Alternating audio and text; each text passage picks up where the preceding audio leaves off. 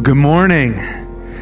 Welcome to Thrive Church. If this is your very first time with us, we'd like to welcome you here. For those of you that might not know me, I'm Judah Thomas, lead pastor here at Thrive, and we are so excited about what God has been doing in our church. And as Carrie mentioned, we are having that prayer event next Sunday, and I'd like to personally invite you to come. It's a part of this bigger organization, and we're going to be partnering with some of the local churches here in town to host a time of praying for our state and for the people in it. And on that handout, it also has a prayer guide for these 10 days of prayer and give you some ideas of some things that you can be praying about. So, we're starting this brand new series today called 3 Little Words. And I'm going to give you a little bit of the backstory of why I came up with this and why I feel like it's important to teach about at this point in time.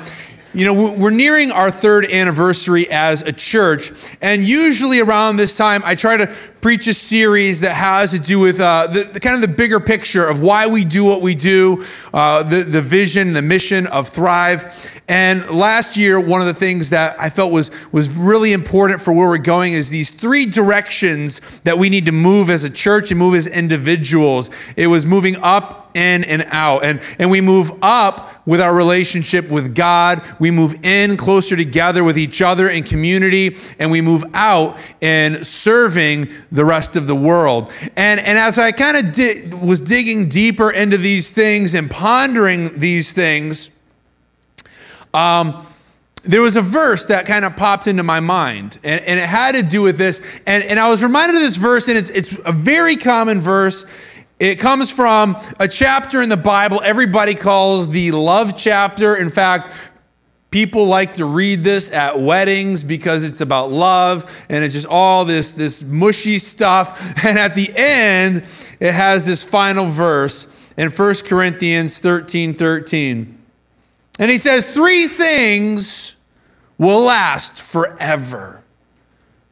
Man, we want things that'll last forever, don't we? We want something that we can really, put our faith and our trust on. We want something that's going to last forever. It says 3 things will last forever. What's those 3 things? Faith, hope, and love. And the greatest of these is love, right? So usually when we read this verse, we kind of blow by the first part. And these 3 things last forever: faith, hope, and love. And the greatest of these is love. And we focus on love because this is the love chapter after all. We read it at weddings. And as I started to ponder this verse a little bit, I realized that it's not just talking about love. That it's saying that love is the priority, but it's giving 2 other things that are important that will also last forever. And I felt like God was beginning to show me that as a church, we need to be displaying these things, and that everyone that comes in, we need to help to build these 3 things into their life. And that me as an individual and you as an individual, we need to embrace these 3 little words: faith, hope, and love. As a church, when people come, well, that's one of our goals, is to help your faith to increase, to help you to grow in your faith in Christ. But the next one is important too. Many people come from all walks of life, struggling with all kinds of things, addictions and depression and anxieties. And it's our prayer and our hope that when people leave here, that they'll have a little bit more hope than when they walked in. And then finally, love. The greatest of these is love, and that'll be our final week on this, talking about love. And love, it's our heart that everybody that comes in the doors at Thrive will experience love and compassion and community. In fact, every morning before church, we have a gathering where we pray over the services and over you that'll be coming here. And one thing that I always challenge the people that are here is I say, don't forget to show love to every person that comes in. Whether they've come in for the first time or the 101st time, we want to show them God's love. So these 3 things will last forever. These 3 things: faith, hope, and love. And so these are the 3 things that we want to do for every person. And in your notes, jot this down, that God wants us to grow in these three areas. He wants me to grow in my faith. He wants me to have more hope for the future, and he wants me to grow in love. And he wants us to give that to other people that we come in contact with. How are you helping someone else's faith to grow? How are you giving more hope? You probably know people like that, right? That when you talk to them, you feel like you have more hope. And there's other people you talk to, and they like suck the hope out of you, right? You're like, I got this idea. Like, you can't do that. Like, oh, okay. And they just suck the life, they suck the hope out of you. Well, I want us to be people that give hope. And then ultimately that we show people God's love. So this week's focus will be on faith. We hear the word faith a lot, right? Keep the faith.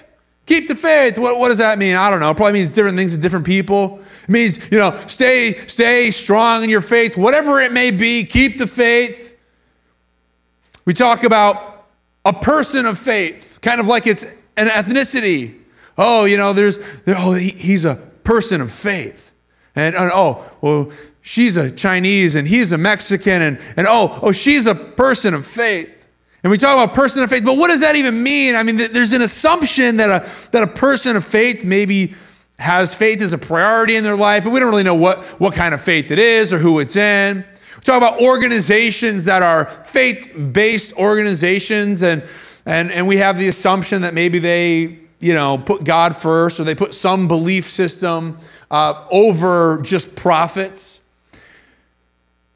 But we're going to look at what Scripture says faith is all about. We're going to look in Hebrews chapter 11:1. Now, before we read this, I'm just going to take a rabbit trail here. I love coffee. In fact, you might not know this, but when you come to Thrive and you drink coffee here, that coffee was roasted here on the property, okay? We buy the green beans, we roast them. We have nitro-infused cold brew on tap. We love coffee. I believe God loves coffee for this very reason, because here in this verse is he brews, right? So he brews coffee. So God loves coffee. We love coffee. This is why we do something. Why do you care about coffee? Well, because he brews, so we're going to brew the best coffee we possibly can. So some of you are going to get that in like 10 minutes. Like, what the heck was he talking about coffee for? So he brews it in 11 verse 1. It says, now faith is what? Confidence. Underline that word, confidence. It's confidence. I'm confident. I'm secure. I'm standing strong, standing firm. Now, faith is confidence in what I hope for.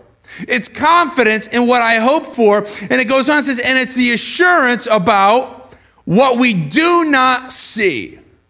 Assurance of what we do not see. In your notes, jot this down. That faith is being confident that what we hope for will actually happen. Now, let me just qualify this. This doesn't mean every single thing in your life. You're like, I am confident that I'm going to win the lottery, okay? Let me just tell you, you're not going to win, okay? The odds are stacked against you. You're probably not going to win it. But faith is being confident, though, that what we hope for will actually happen, being sure about things that we can't see. I used to fly small airplanes a fair amount. And there's nothing like being in a small airplane, flying around, looking at the landscape and the scenery. And out of all the times that I've flown in a small little Cessna or whatever, I've never been able to see the air that is actually holding the airplane up. But I have a faith, even though I can't see it, that through the aerodynamics of the wing, that the wind that's flowing over and below the wing, that it's generating a force called lift that allows the airplane to rise above this thing that's invisible. So I have faith in something. I'm sure about something that I can't see.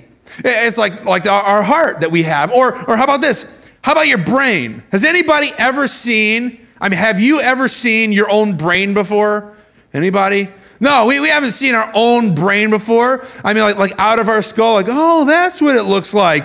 We've not seen our own brain, but how many of us believe that there actually is one in there? Some of you. Now, I didn't ask, do you believe that your spouse has one? I said, how many do you believe that you have one? Now, some of our brains don't work as well as others. Some of us still make dumb choices. We still do all kinds of things. Some people might not think that you have a brain. But I'm pretty sure if you're here with us today that you have a brain. I can't see it though, but I still believe it. Not being able to see something doesn't mean that it doesn't exist. So here's a couple things that faith is not. Faith isn't expecting something to happen because I convince myself that it will. It's not, I'm convinced that I'm convinced that if I buy a lottery ticket every single day, eventually I'm going to hit it big, baby. No, you're not going to hit it big. Oh, it doesn't matter how convinced you are of it, the odds are stacked against you. Or you say, it's just been a rough year this year, but I have faith that it's going to get better. Well, why? What are you doing to make it better? Well, nothing. I just think it's going to get better. I'm not talking about putting our faith in abstract things. Write this in your notes, that faith is patience with mystery. Patience with mystery. I'm not sure of the outcome. I'm not sure what God is going to do in this situation. I'm not sure how he's going to get me through this, but I'm patient to see. And I have faith in him that even when I don't know the outcome, I have faith that I know the one that does control the outcome. So faith in what? Faith in what do we have faith in? You know, many people have had very, very strong faith in thin ice and never lived to tell the tale. Oh, I got a lot of faith that ice is going to hold me. Oh, we could drive our truck out on that ice. It's so good and thick. And you drive out there and guess what? Your faith was misplaced. Your faith shouldn't have been in the thin ice. So, one of the most important benefits of faith is salvation. It's the ability to be made right with God. Our faith is based on the resurrection of Jesus Christ, our Lord. Back in Hebrews, a few verses down now, Hebrews chapter 11, verse 6, it says, it is what? Impossible.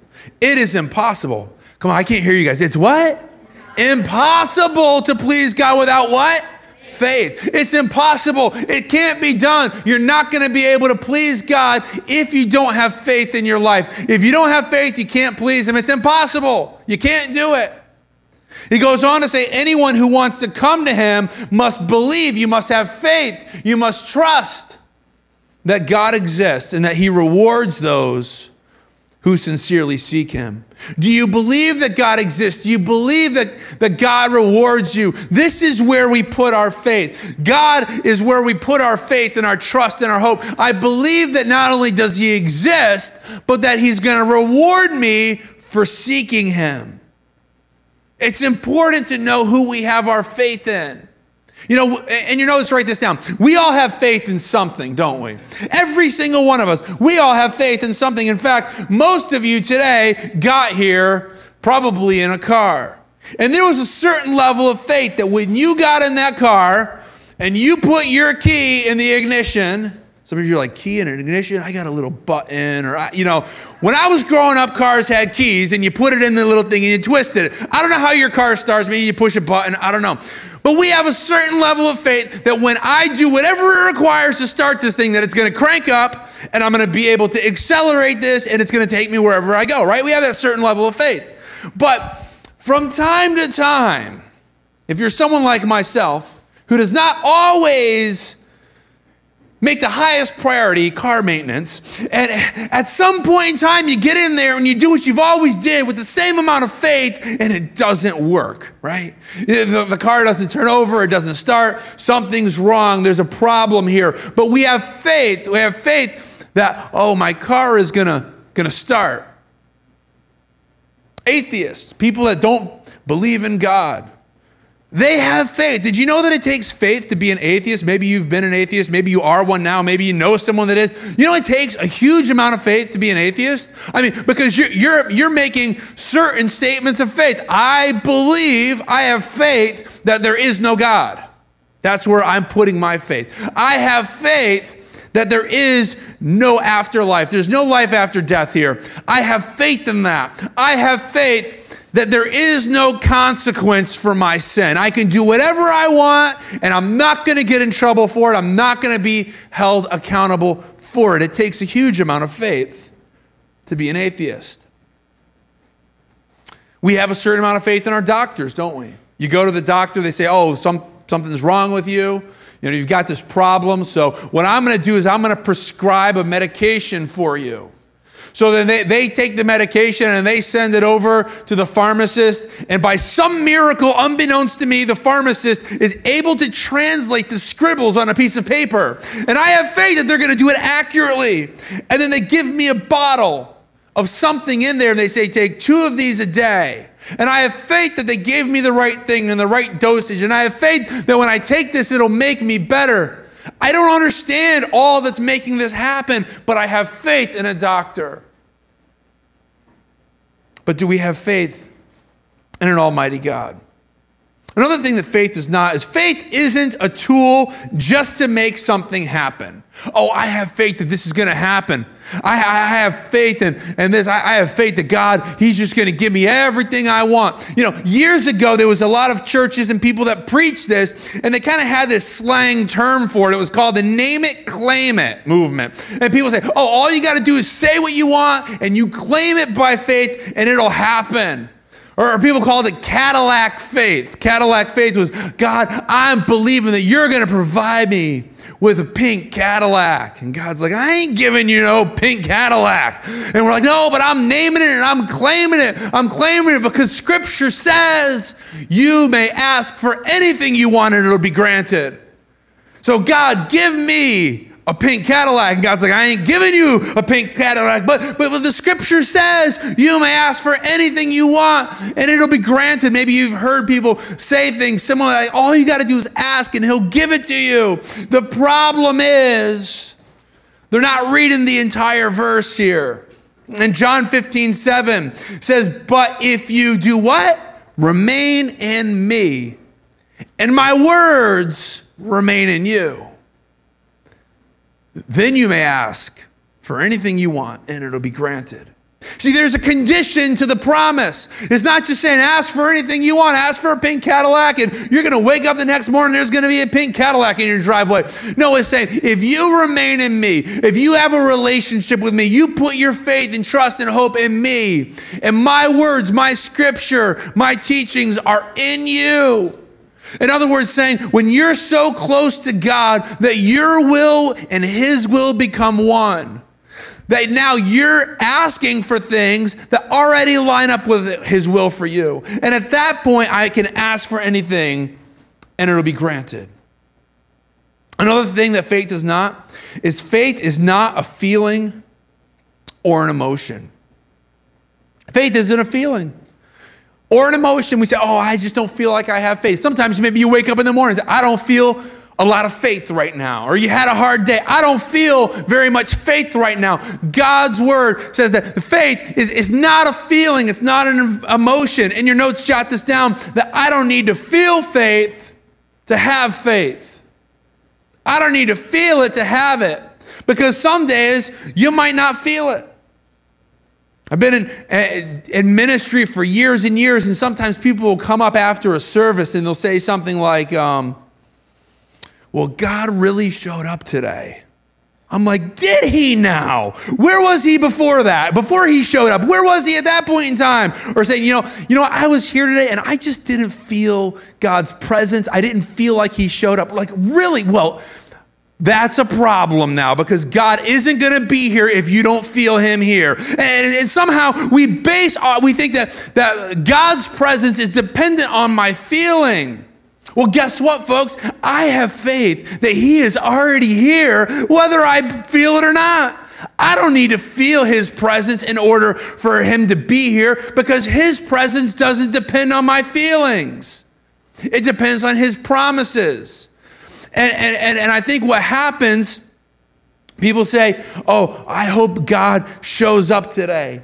God, please show up today. And I think a more accurate prayer is saying, God, help me to realize, to recognize, to notice your presence that's already here. Because I know that you're here with me already. As it says in Psalm 23, verse 4, it says, even though I go through the darkest valley, I will fear no danger. Why won't I fear danger? Why won't I fear? For you are with me.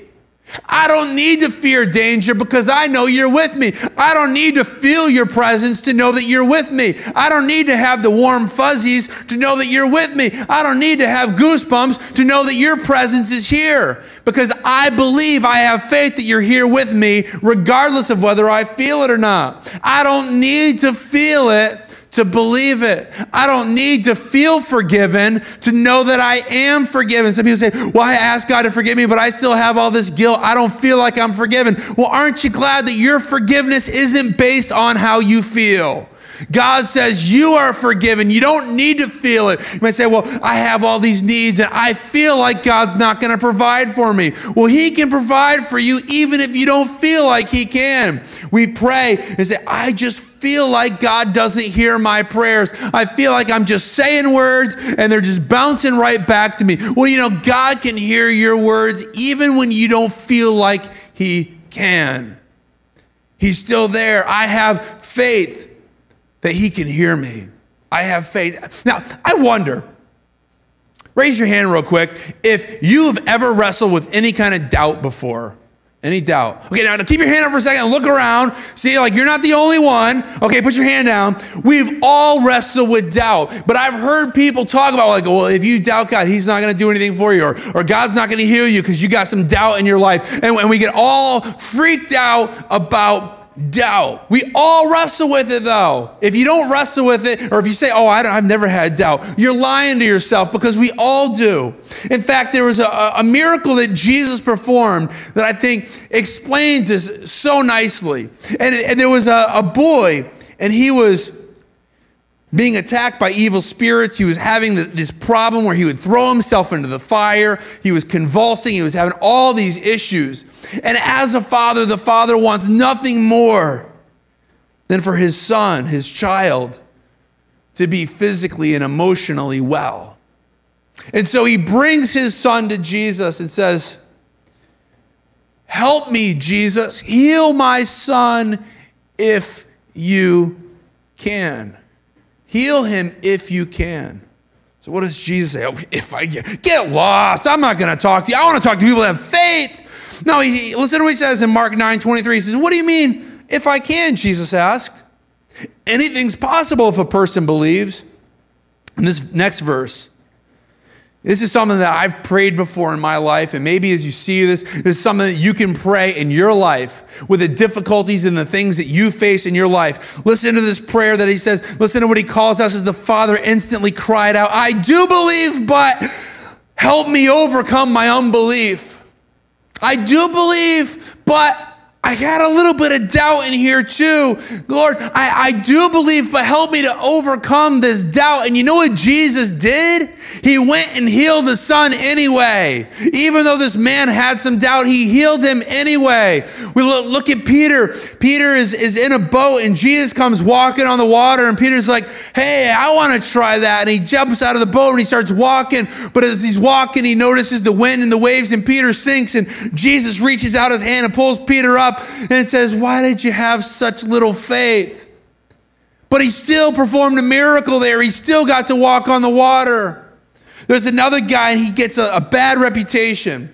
And it's very personal to me because my last name is Thomas. And there's a guy in the Bible, his name was Thomas too. And people are like, so are you the doubting Thomas? And I'm like, you know what? Sometimes I am. Sometimes I do doubt. And what happened with Thomas is Jesus, he died on the cross. He rose again. Everybody saying, Jesus is alive. And Thomas sits back and says, I'm not going to believe it until I see and feel the holes that were in his hand and see these scars and these wounds. And everybody's like, look at Thomas. He didn't believe. I would have believed. I don't know that you would have believed. I don't know that I would have believed if people say, oh, he's alive, he's alive. And what does Jesus do? Jesus shows up to him and says, hey, Thomas, look, here's the holes. Here's the wound.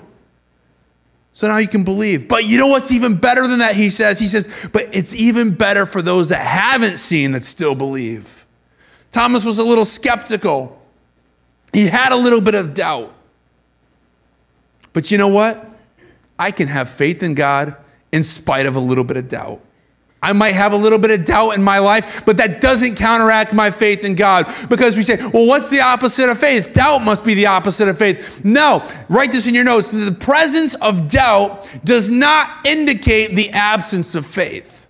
Just because I have doubt doesn't mean that I don't have faith. See, the opposite of faith is not doubt. The opposite of faith is certainty. It's I want to be certain about everything in my life. I want to have control over everything in my life. I don't want to trust in God. I want to trust in myself. I don't want to have faith in Him. I want to have faith in my own skills and abilities. I want to have certainty. I want to have certainty in my job. I want to have certainty in my relationships. I want to have certainty in my own health, because then it doesn't require faith. It's like, why did Jesus tell the rich man that it's easier for a camel to go through the eye of a needle than a rich person to enter the kingdom of God? Because a rich person, which we all are, often don't realize that we need to still have faith in God. Because like, well, I can provide for myself. I don't need God. And we forget that God is the one that provided for us to begin with. But they think that they don't need faith. But in 2 Corinthians 5:7, it says, we walk by what? Faith, not by sight. We walk by faith. I don't need to see it to believe it. I don't have everything figured out, because if I had everything in my life figured out, I wouldn't need faith. I don't have it figured out, but I know who does have it figured out. I don't have all the problems, the solutions for all the problems that I face, but I know who does have the solutions to those problems. See, having faith in God doesn't mean that the rain won't come, but it means that we're going to get to the other side of the storm. Regardless of the problems that I face in my life, I can have faith even in the storm. I have faith that God is able. I have faith that God is here with me right now. I have faith that God is powerful. I have faith that God is providing for me. I have faith that God is comforting me. I have faith that God is guiding me. Even when I don't feel like it, I have faith that He's there doing that. Because in your notes, write that faith works best in times of uncertainty. You ever been uncertain about something before? Like, I just don't know how this is all going to turn out. I don't know how this relationship's going to turn out. I don't know how my grades are all going to turn out. I don't know if I'm going to get the career that I want. I don't know how all the situation in my life is going to turn out. I just don't know. But in those times of uncertainty, test and strengthen our faith. See, when we have doubt, it doesn't show that we don't have faith. It just shows that our faith muscle is not exercised properly. You know, I get together with a bunch of guys and we arm wrestle and we do things. And from time to time, somebody will have like a big chunk of steel or something. They like say, hey, can you pick that up? And it's like, I doubt it. I don't think I can. But you know something? Even if you can't pick it up, what would enable you to pick that up? Exercise, practice, working with it, working with lighter weights. And as you're doing that, your muscles are getting stronger. We need to have faith that works even when the situations of our life are not cooperating. Because see, faith allows me to look at those situations differently than I would on my own. Because I don't look at it like, how am I going to fix this? I look at it like, how is God going to fix this? How is He going to help me in this situation? In your notes, write down that, some people's faith is like fine china. And they only break it out for special occasions. I wonder, do you have fine china? When do you break it out? We break it out when friends are coming over, maybe. Some people, they only break it out for Christmas and Easter. And I wonder, is our faith like fine china? We only break it out when other people are around. Maybe we'll break it out on Sunday morning. Some of us, we do only break it out for Christmas and Easter. And this is not the kind of faith that I want. I don't want to have the kind of faith that I'm only breaking out on special occasions. I want some paper plate faith. You know what I'm talking about? The kind of faith that says, I'm going to use this day in and day out. You need another one, have another one, have another. We got plenty of them to go around. That's the kind of faith that I want. I want to have the kind of faith that I'm not just taking it out for special times, special occasions, Christmas and Easter, Sundays, and when other people are around so that they think that I'm better than who I really am. I want to have that paper plate faith. I want to have the kind of faith that can get me moving on Monday morning, that'll get me through Tuesday, that'll help me win on Wednesday, that'll keep me from getting tired on Thursday, that'll help me fight on Friday, the kind that'll help me to serve other people on Saturday and sing his praise on Sunday, even when I don't feel like it. That's the kind of faith that I want. Faith that works day in and day out. So I just don't have that much faith. Well, you don't need much. Scripture says that even if you only have as much as a mustard seed, you could say to that mountain, get lost, and it's going to go cast into the sea. So how do we get more faith in our life? We're going to close with this verse in Romans chapter 10, verse 17. It says, so faith comes from hearing. That is, hearing the good news about Christ. See, God's word, when we're reading Scripture, when we're hearing Scripture, that builds our faith. That strengthens our faith. In fact, right now, I believe that your faith is growing right now as you hear God's word. You can't see it. You might not be able to feel it. You say, I don't know. I don't think my faith is really growing. But when you go and you look back over the course of the year, you say, you know what? I do kind of have more faith than I did a year ago. It's a slow process, like how your muscles are getting stronger, your hair gets longer. It's a slower process. Say, oh, well, I don't know. I don't know if my faith is getting any stronger. You stay in God's word and he says your faith will grow. That's how we get more faith. It comes from hearing God's word. When we read Scripture, it gives me faith because I see these amazing things that God did when he parted the Red Sea, when he gave food to the hungry, when he gave water to those that were thirsty, when he healed the sick and the crippled, when he gave sight to the blind, both spiritually and physically, when he healed hearing, when he did all these things. And I look and I say, if God did that then, I believe that he can still do it now. I believe he can do it again. He's not finished in me. He's not finished in you. He's still working. He's still perfecting our faith, that he is able, and he did it, and he can do it again. And Lord, we come to you right now. Sometimes we have doubts. Sometimes we have anxieties. Sometimes we don't know what's going on, and we get distracted by the problems in life, but we put our faith in you. We put our trust in you. And if where you are right now, you've never put your faith in Christ before, Scripture says that if you believe that Jesus is Lord and God raised him from the dead, you say with your mouth that Jesus is my Lord, then you will be saved, because anyone who calls in the name of the Lord will be saved. And I believe in you. I believe you did miracles before. I've seen you work in other people's lives, and you can do it again.